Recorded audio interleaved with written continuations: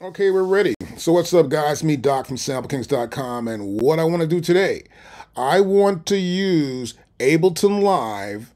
This is 11.3 along with Machina, which is the latest version. I think it's like 2.17 or something. And we're going to pull it in here, but I want to use Machina as a software with my beats and stuff on it. I'll make sure I have a template of it first. So whenever I want to bring in Machina and use that, I open my template, then I can start routing my signals. Let's start this. So here we have a MIDI track. My first MIDI track is right there. And what I want to do in this track is I want to get Machina loaded. I'll go to plugins first. Now once I'm in plugins here, I'll look down here. I already got it set up for us right here. Is Machina. I'm going to drag it into here. Top instance right here. It says MIDI. Go drag it right there. And now Machina appears there. And we also have the Machina app right here. This is the plugin, right? And so as you can see here, I'm in all groups. And I have routing selected, and I have pattern selected. So I can select anything here. Let's say I select, let's see, what's this? Let's play this back. Oh, that's heavy. Let's go over, let's get this one over here. Let's do this one right here. Perfect. Now this is being controlled by Ableton Live. So here I'm going to get this here to maybe down to like 110. That's good enough for me. 1.9 is good for me. That sounds cool and smooth. So you see we have a bunch of different sounds here. From sound slot 1 here. I'm just going down the line here, right? And essentially we're going to have something like 16 different tracks. As you can see, these are 16 different sounds that I have in this one group. So I want to make sure I can route these sounds to separate tracks. Now what I want to do here in this case is make sure I've got everything set up. So I come to here first. I'm going to go to the top here. Here we go. This is the first sound. And so I want to make sure this sound is routed out of Machina. So I want to go to right here. I'm in sound right there, right? And now what I want to do is I want to route this signal out.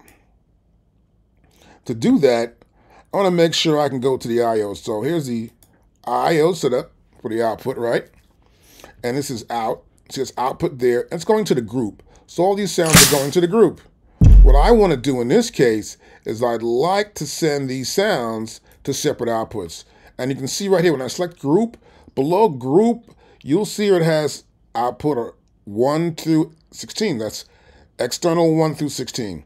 I'll make this first one, I'll make this one 2, because 1 goes directly to this MIDI track right here. I'll show you this right here. Play it. You can see that right here. This is all the outputs we're hearing now going to this one track here, which is my Machina instance, which is MIDI. This is MIDI right there. So, but what I want to do is make sure I go to an audio track.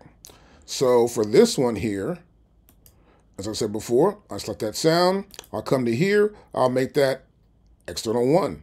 Nope. I'll make it external 2, actually. So I can't record that. Then I'll go to here.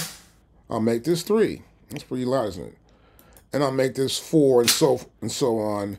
And I'll make each one of these have a separate output to them. That way I can deal with them as separate outputs. And so this is 3. This is going to be 5. It's going to be 6 right here. And this will be 7. And this will be 8. And so on. As you can see, I'll keep doing this. And I'll scroll back up here. That's 8. And this will be 9. And this will be 10. So I'm making sure everything has a separate output. It's important. This way, I know where the signals are going. I can route them out. I know what's happening. And if I pull another different instance of Machina in, I can route that out too as well. So I want to make sure this template I'm making can be used constantly for anything I want to pull in from Machina. Now that's this will be 13. This will be 14. This will be 15. And I don't know if that sounds even playing in the sequence, is it? No, it's not playing in the sequence. I don't even need that one. Perfect. And so what I want to get next is, good, I want to get the last one, and then this one here will be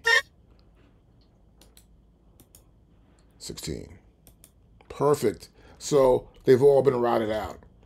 And so now what I want to do is I'm going to close this instance of Maschine right here. I'll close that out. And so now what I want to do is create some audio tracks so I can have them be recorded directly into Maschine, or excuse me, recorded directly into Ableton. So I want to go back to here, and I'm going to go to Create. I can do Create Audio Track. Here's Create Audio Track right there, right? So I've got Audio Track 1, and this is in. I want to go out, though. So I want to make sure I got Machina right there, right? And then I want to make sure that I'm going to use one of these outputs. And in this case, we're going to use output 2. Is my first instance of it, right? And let's see, I could monitor the sound from there. This would be that sound going directly into my Ableton Live. And this is to monitor that sound. So I bring my instance of the Machina back up. If I don't see it like that, I come right here, this little tool right there, and it pulls it right back up. And here at the top, this is the drum. And that drum, you'll see here, it appears here on 2, right? There's 2 right there. So I just need to route everything else. So I'm going to close this out here, and I'm going to create a bunch of tracks. There's 2. There we go. And now we should have enough tracks here. Yes, we do. So all I need to do is just route everything where it should actually go. So my first instance, of course, is going to be that kick drum, but I'm going to make sure I can route everything perfectly, see what I've done so far. So you can see here, as I put it, this became the last one right here, right? So what I want to do is make sure I got them in order. So I'll come back to here, and I'll make sure it's Machina right there, right? I'll come to here. I'll make this 2. I want to probably go to here to make that also as input. I'll come to here. I'll go to Machina here, and I'll make this one 3. And make sure it's input there. And I'll go to 4 and so forth and so on. I'll go right down the line, right? To make sure I've got every output set up for Machina. So I'll go back to here. I'll put in Machina here. Let's see, Machina here. Machina here. But rather than doing all this gets to be kind of complicated. So what I'd rather do is go back in and just make them into like a very simple thing, just one item. So I'm going to undo all this. Okay, I got this first one here. I would come to here actually, right? I got this track here selected, and I always want to duplicate it. See? And I'll just keep duplicating this track. So I'll go duplicate right here, which is D, Command D. And I got 2 so far, so I want to go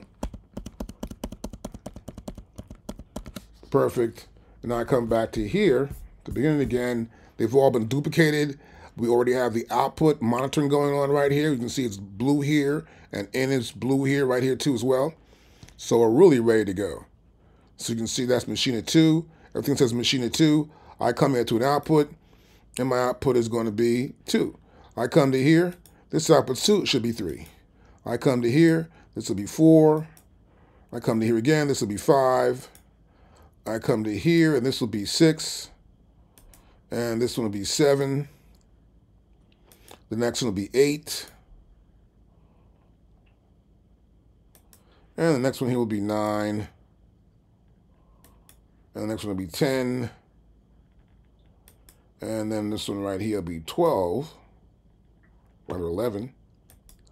As you can see, I'm running right through these things here, so I'll make sure I got everything lined up properly. And that's 11. And that's 10, right. So I'm going right to here now. And then this will be 12. And this will be 13. This will be 14. And this will be 15. And the last one here should be something like 16. See, so I set to 2 already, right? So that was the first one I actually did. So I'll make it 16 this time. So 16. And so now everything's been routed out. So let's close this other side of this up. You can see the whole board. There we go, perfect. And now we can see everything that's going on here in the entire system. And I can just press play here. You can see everything's been routed out to the specific tracks.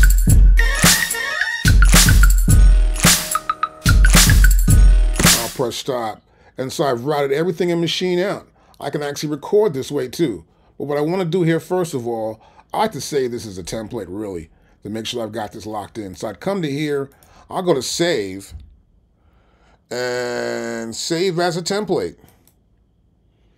And it'll appear right here. See, it's right under my MPC template. So I'm going to call this my Machine Template.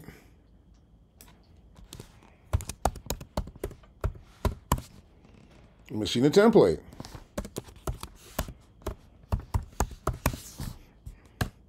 Now that that's in there, anytime I pull up Maschine, I want to use Maschine inside of Ableton Live, I can do it easily this way. I can track out my tracks, whether it's drums, bass, or sounds, or samples, or whatever.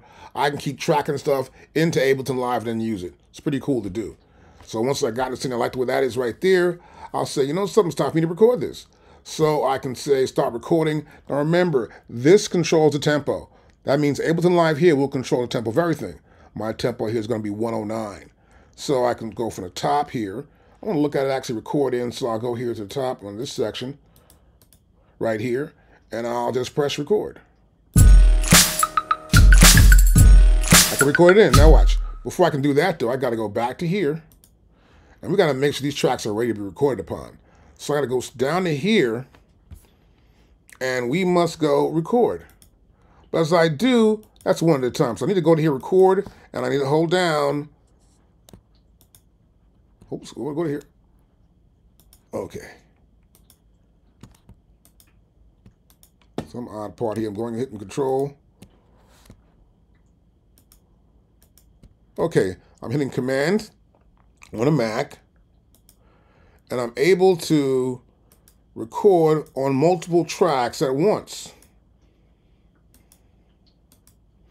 Now let's scroll across here again to the end and go to here, here, here, here, and here, and I can record all these tracks. And to see them, I'm going to go back up here. I want to see this view right here, my range view, and then I want to come in and press record. Well, it's already been recorded. I'm going to record right here. Yep. And you can see recording on all the tracks.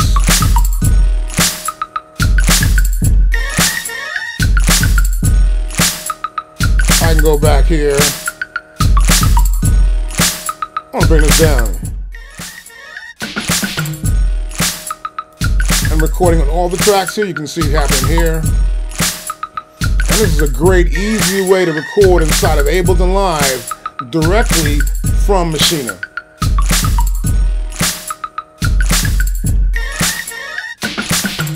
Now to stop this is a demonstration for everybody. If you got any questions, need some help, let me know. We're at SoundKings.com. We do one-on-one Zoom lessons on anything. Could be Ableton Live, could be Maschine, it could be MPC. Well, you can see automatically in our site what we have. And it's pretty much all the top software, all the top hardware. We understand all that stuff.